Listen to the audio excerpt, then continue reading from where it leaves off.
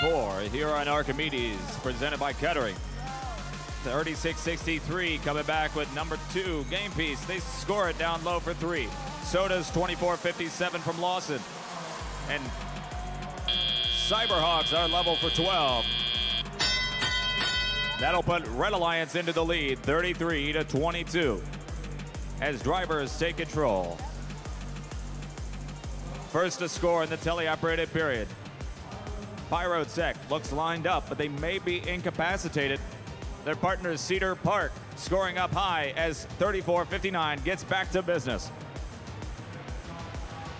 Red Alliance pulling themselves close with 90-38, the rookies scoring up high for 5. Cyberhawks doing the same for red. That'll keep this match close with 95 seconds for play. It's a 10-point margin.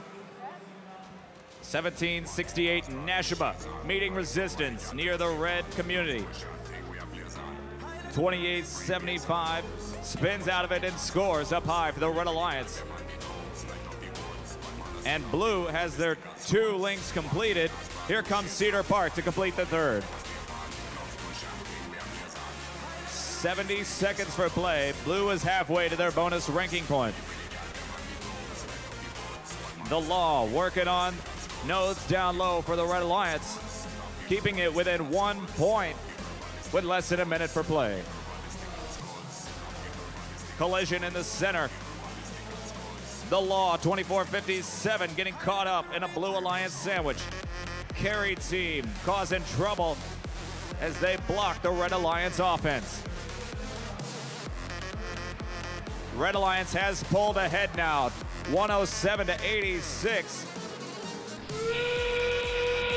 And with 30 seconds for play, Nashua Robotics looking to pull it back into Blue Alliance favor. As Cedar Park completes link number 6 for the Blue Alliance, that'll put blue back into the lead. It will come down to the buzzer. And with 90-38 waiting for partners on the charge station. So is Pyrotech with 6 seconds. Who can get up and balance? 4, 3, 2, 1.